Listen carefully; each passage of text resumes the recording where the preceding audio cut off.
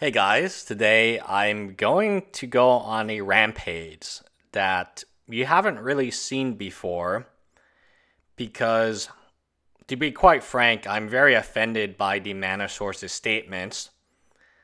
They're just statements to get likes, not to help people. Now, I have to go on my background a little bit. I was born in Shanghai in 1987. Tiananmen Square happened. Because of Tiananmen Square in 1989, my dad was a university student at the University of Akron, Ohio, at the time of Tiananmen Square. I was in China. And George W. Bush, because of Tiananmen Square, he issued the Executive Order 12711 in 1990, and later it became an act in 1992. So George Bush Sr., I've always had great respect for him, and honestly, he changed my life. Now, the act's main sponsors were Nancy Pelosi, yes, that Nancy, who's the Democrat from California for the House of Representatives, and Senator Slade Gorton, a Republican from Washington, for the Senate. It was passed in 1992 by the Senate and passed by the House also in 1992. President George W. Bush, H.W. Bush, signed it into law on October 9th, 1992. The Chinese Student Protection Act. And my voice is kind of breaking because my life would have been so different had George H.W. Bush, Nancy Pelosi, and Slade Gorton not signed this. Essentially, what it did was it allowed students like my dad to stay in the U.S. Chinese students who were in the United States during the time of the protest, there was this danger that if they went back to China, they would be arrested. They might have been even killed because of Tiananmen Square. What easier targets than Chinese students who were from the US, right? Now, over the years, the act granted green cards to an estimated number of 54,000 Chinese nationals. My parents are U.S. citizens. I am a U.S. citizen, and my sister was born in the U.S. So we are legal immigrants. And I've had great respect for the law. I've practiced immigration law. I still volunteer, as does my dad, to help people in Houston with immigration issues, because that's what we're good at. I don't tweet about it. I act on it. And here's what I'm going to say to the mana source. If you do have a problem with these, quote, concentration camps, I'll pay for you to protest here. I'll pay for your hotel. I'll pay for your plane ticket. I have the money. I'll throw in escrow. I'll give you the money beforehand. Everything will be public. We'll figure out how much money you need. And I advise you, just like your role model AOC, to go to a camp and protest. Take action. Don't fly to Great Britain. Go to where the problem is. My whole life has been to help people less fortunate than I. We grew up really poor, but we grew up blessed. And I grew up happy. And to see someone make a mockery of this, and truly, it is a mockery because he has no idea what being an immigrant feels like. He has no idea what being poor feels like. He doesn't understand how difficult it is to get a green card. He doesn't understand how much of the legal fees there are. He doesn't understand that my dad was in the U.S. as a United States. He was in a U.S. university. And the very idea that he had to go back to China the next year, that's insane, right? They just shot a bunch of students, university students my dad's age, my mom's age, and you came from the U.S., they're not going to welcome you with open hands, right? And yet George W. Bush, and Nancy Pelosi, very different people, both agreed for the betterment of my family and the betterment of many other families who were stuck in this dilemma. And from that point on, I've always wanted to be a lawyer. I've always wanted to help people, especially in immigration. I got an A in immigration class. I was one of 2 A's in my class of 50 people. I worked at CARE, which is a detention facility. CARE in Washington, D.C. is a huge organization. I specialized in people being deported from a detention facility. And yes, I actually physically went to the detention facility. It wasn't me tweeting about it. It was me going to basically jail. I mean, there's no other way for me to put it. It's jail. It even has a basketball court that looks like jail, right? It's jail. And I would help translate Mandarin to English and do specifically the Chinese cases because they had no one else that did Mandarin. I did this right before my bar exam.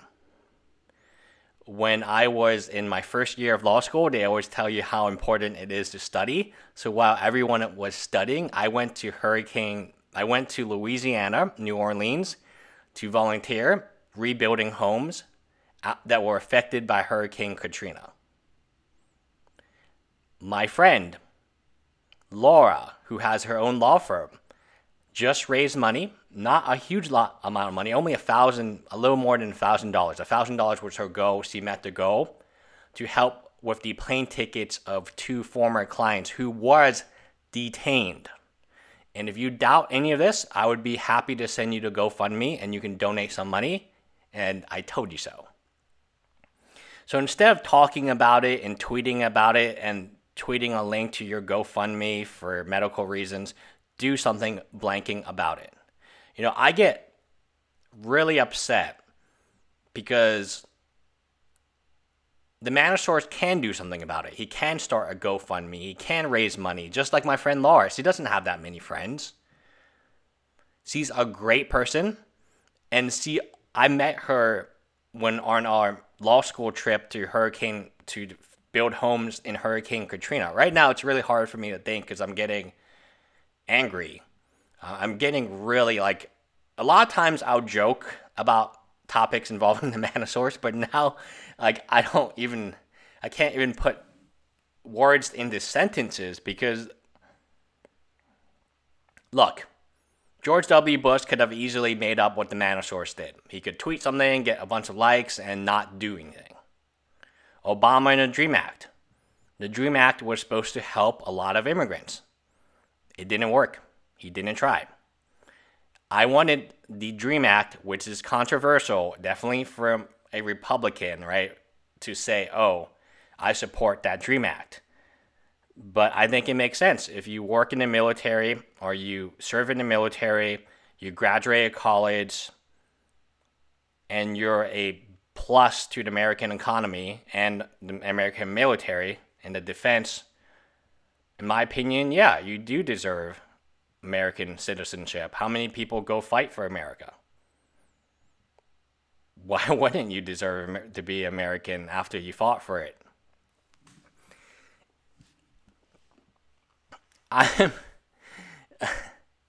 I promise I'll make a second video where I'm less emotional, but this is the problem. This is the problem I have. Is my friend is out there. She picked these 2 people who were detained for a long time. They were in these, quote, concentration camps.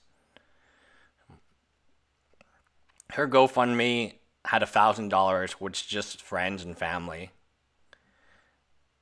And this dude who injured himself can raise 100, 150, is asking for 200.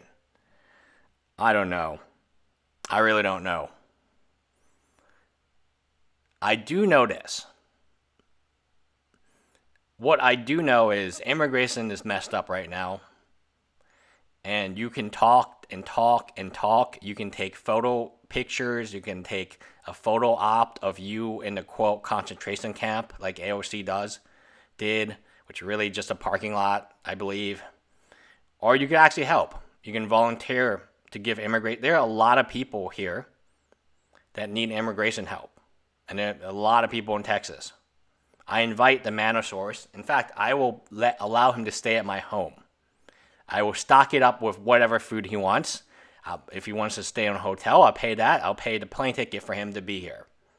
For as long as he wants to be here and protest. And there's a great immigration clinic. All you have to do is be able to speak English and explain documents very slowly to individuals.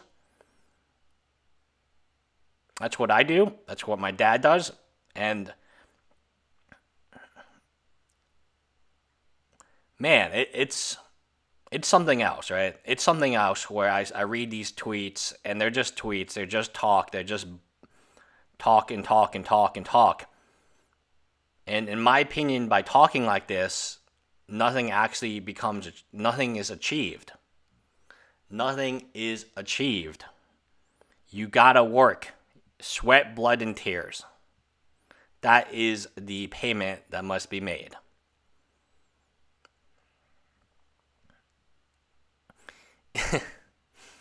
I owe a lot to a lot of people.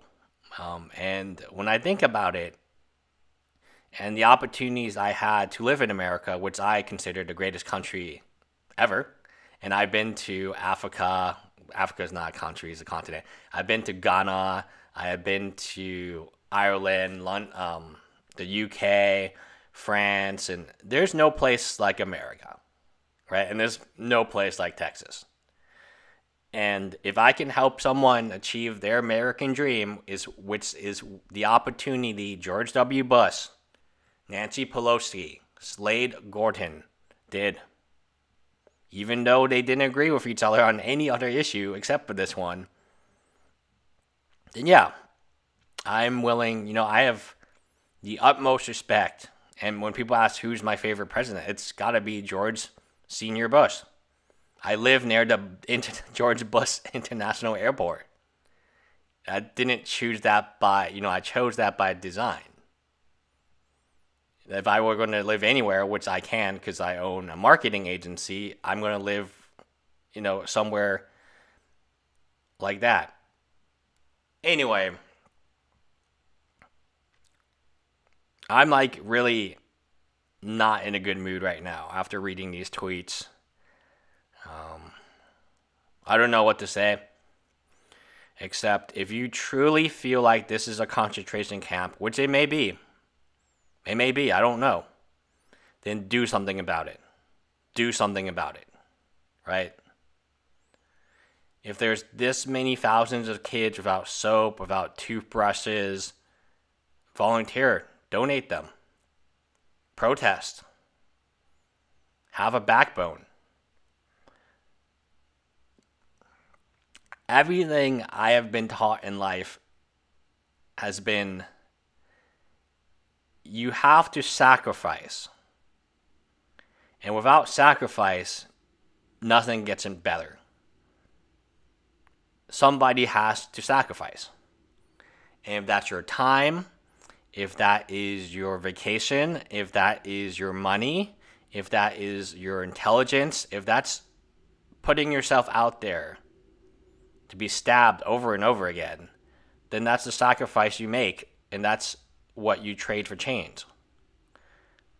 You look at history, civil rights, Japanese internment camps, and concentration camps in Germany and Poland. Mostly Poland, I believe. Those are terrible things. But there were a lot of brave people. There were a lot of brave people who said, no, this is not right, and I'm going to do something about it. I don't know too many brave people who tweeted about it back then. I honestly don't think tweeting about something will make a big difference, but I could be wrong. I don't really know. But I can tell you what does make a big difference. When a security guard has to pass a protester, or when a protester knows that there's someone outside picketing for them and supporting them, and they can physically hear them, they can see them, Or when somebody knows that, hey, I may be deported tomorrow, but at least there's this lawyer who can tell me what my options are. Because I don't know. People are scared. They are afraid. A lot of illegal immigrants have no idea if they're going to be deported tomorrow. I volunteered at a detention/deportation facility. I know what it's like. I volunteered for an organization called CAIR. CAIR. I'm pretty sure it's CAIR. It wasn't spelled like care, like Care Bears, but like care as in, no, I can't remember what it stood for. But I spent, instead of studying, for my bar exam, which all my other classmates did, that's where I was, at the detention facility, because that's where they needed me. And yes, there were security checks, and I mean, it was basically a jail, okay? It was a jail. So instead of spending my weekends enjoying life, I was at a jail. Because sometimes that's what it takes. That's the blood, sweat, and tears that you have to put in to change someone's life. This is a mockery. The Manosaurus is making a mockery of the struggles of immigrants. He has no idea what it's like. How could he? At the end of the day, he's not an immigrant. Bye.